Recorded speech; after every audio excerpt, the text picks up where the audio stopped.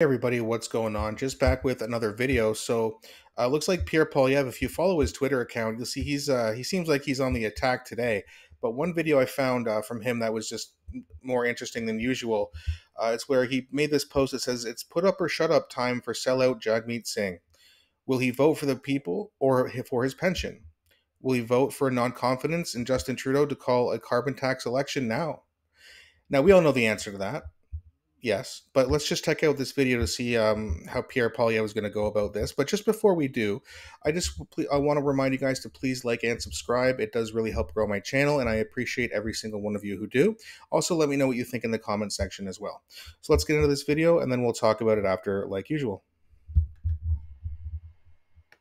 Now, Jagmeet Singh, who supported all these policies, in fact pushed for them to happen, says that Justin Trudeau is radioactive.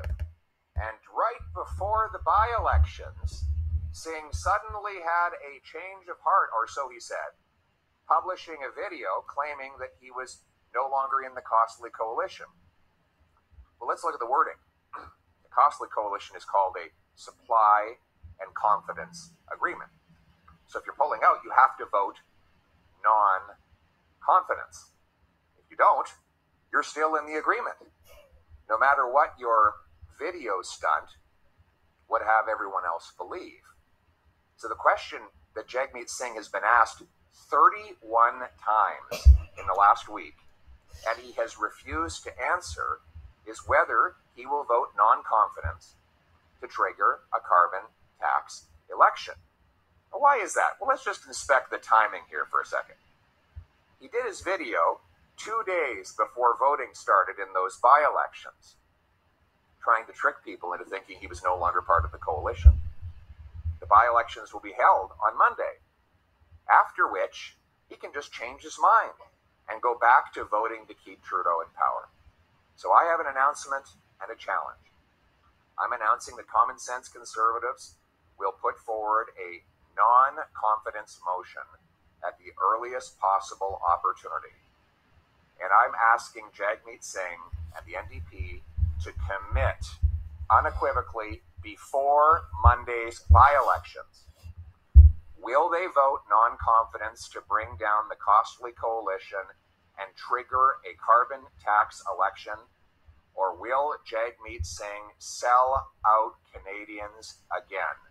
Which will it be? It's put up or shut up time for the NDP. Well, first of all, I mean, that was beautiful. I mean, and it's a perfect thing for Pierre Poilievre to come out and say, hey, look, you've said that you are no longer in this agreement with Justin Trudeau. Okay, great. So as soon as we possibly can, we're going to put forward a motion of non-confidence. And then he'll be able to prove to Canada whether he actually meant it or not. And of course, we all know Jagmeet Singh will vote to keep Trudeau in power. He will not call an election before February. That's when he gets his pension. And then I'm suspecting, and I've mentioned this before, but for those of you who missed that video, I am suspecting that we do have an election in either April or May of next year. That way, Singh can say, well, you know, I didn't just wait till my pension. This is, well, after I got my pension. And, oh, look at these carbon tax hikes, and even more Canadians need to go to food banks, and all this homelessness, and rent's not getting any cheaper, and the houses aren't getting built fast enough. Now I'm going to call an election. Once his pension is all safe and sound, then he will call it. Now, maybe not as early as I'm thinking. I'm just kind of more wishful thinking that hopefully he does call an election soon so that we can, get change as quickly as possible. But that being said, we all know Jagmeet Singh will not do it now. He denies that it's not because of his pension. But yet, when the Conservatives challenge him to say, hey, listen, you should leave this agreement, and actually mean what you say when you say you're going to leave this agreement, and vote to have an election instead of holding Canadians hostage.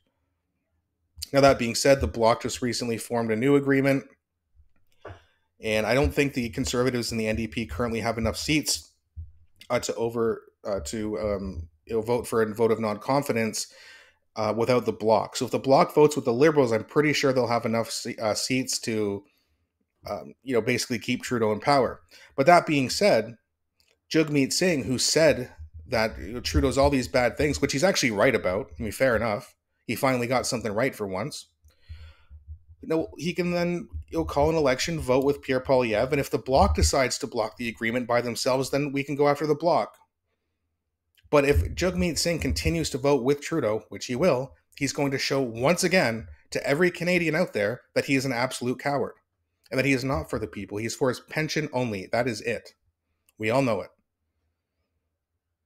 So let me know what you guys think in the comment section. Do you think I'm correct in that we will have an election sooner rather than later? April or May of 2025, or do you think we're going to have to wait a whole another year to finally get change? I really hope that, I wish we could have an election tomorrow, really, but that's not going to happen. So let me know what you guys think. I really enjoy with your engagement, and I also really appreciate if you like and subscribe to the channel, as it really, really helps grow. Thanks again so much for watching, guys, and I'll be back shortly with a new video.